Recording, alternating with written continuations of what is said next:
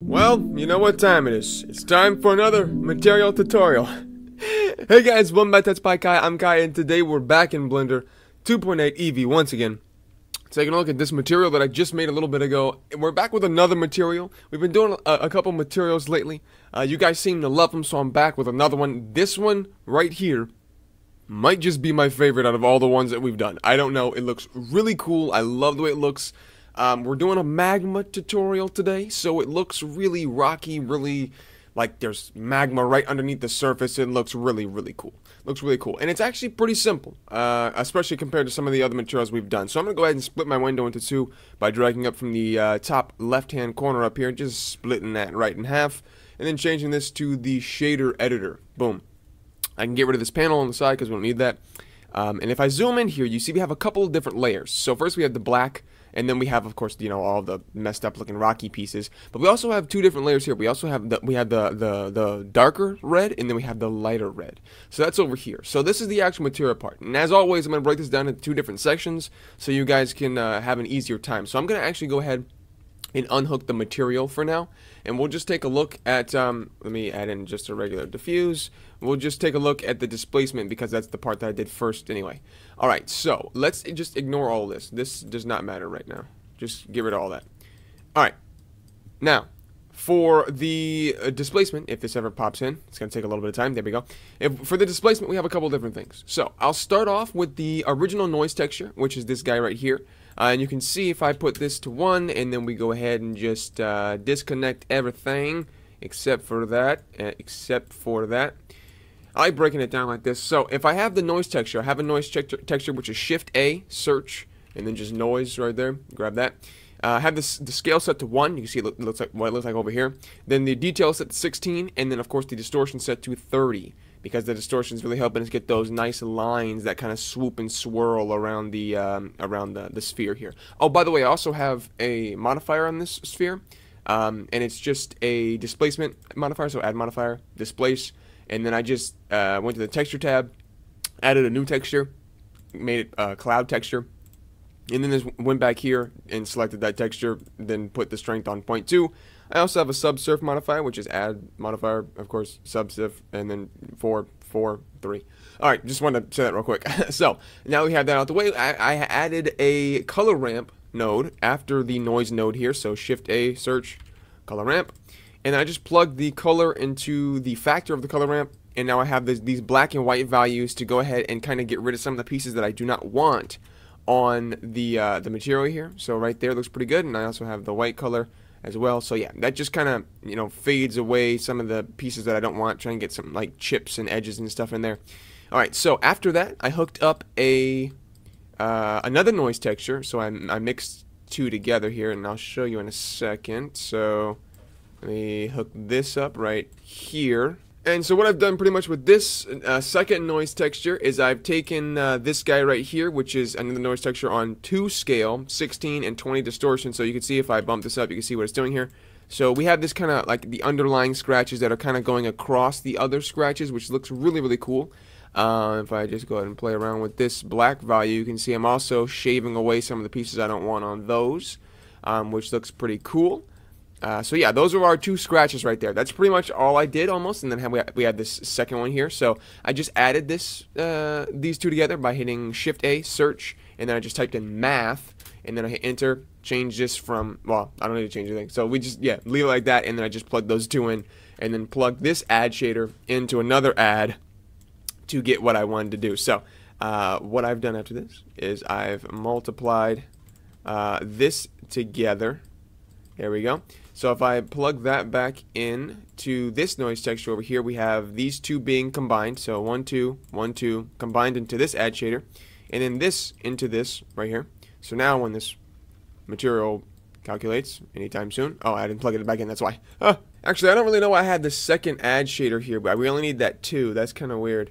I don't know what was up with that, but anyway, so we have these 2 add shaders being multiplying these 2 together.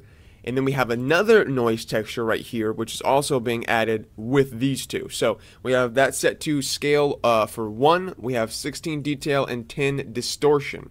So that is these little pieces in the background there, just to get some texture on some of the spots that is being missed, like these places in here. So there's a little bit of texture inside of there. You see that. If I turn the detail down, you'll be able to see. You see those little, like, take a look at this area right here, right? So this area right here is completely lacking of detail. Now you put that in there, a little bit of detail in there.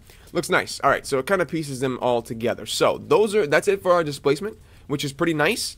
Alright, so that's pretty much it for our displacement portion of the material here. So I'm going to go ahead and just unhook this diffuse because we don't need that. That was just so I could show you the displacement. Hit B to box select, and I'm just going to drag all this back over here. Hit G to move, and then I'll just plug this mix shader back in. And I'm going to unhook the displacement at the time being, for the time being. Alright, so this is actually pretty simple. So what I've done is, if I could, have my mouse back, that's great, wonderful. Alright, so this is what it looks like without any displacement. It looks pretty cool, but it looks kind of flat and cartoony, which is also sweet. So if you just wanted this, then you're done. This actually looks really good. I didn't look at this without the displacement. Wow, I love that. That looks really cool. Alright, so what I have here is, of course, the default principled BSDF shader. We don't need a subsurf color, so you can just get rid of that. Just ignore that. We don't need that at all.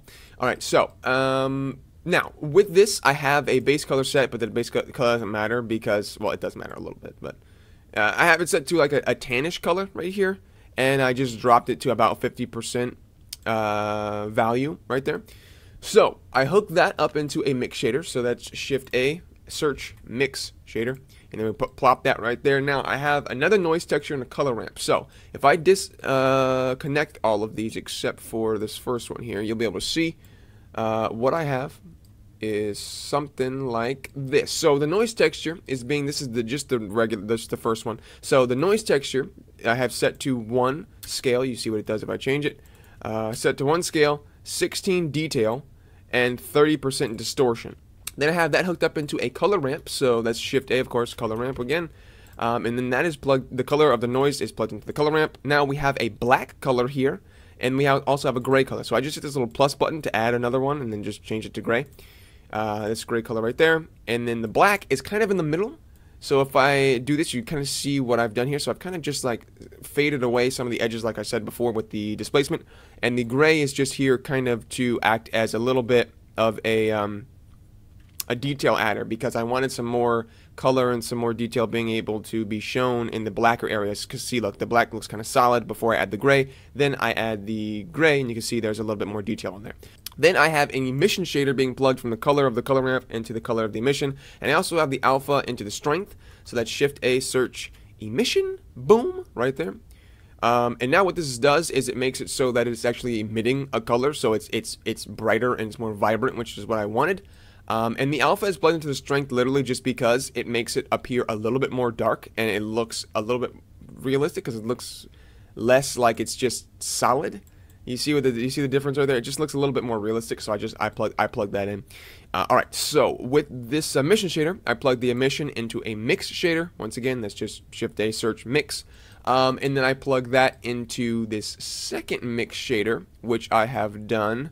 Alright, so I just plugged that into the mix shader here, right there. This second red color here, if I can grab it, you see it kind of is just those little highlight pieces, which is nice. I'm gonna put that about right there because it's kind of vibrant. There we go, which is nice. So I had the same exact thing for the noise texture, the same thing for the color ramp. Pretty much, I just got rid of the gray and just pushed this up a little bit. And then of course the emission shader, which is the exact same. So all these have to be the same value, because if they're not, you can see they will not. You see that they won't line up. So then they won't be on the same streaks, and it won't look like it's just highlights. It'll look like it's new ones.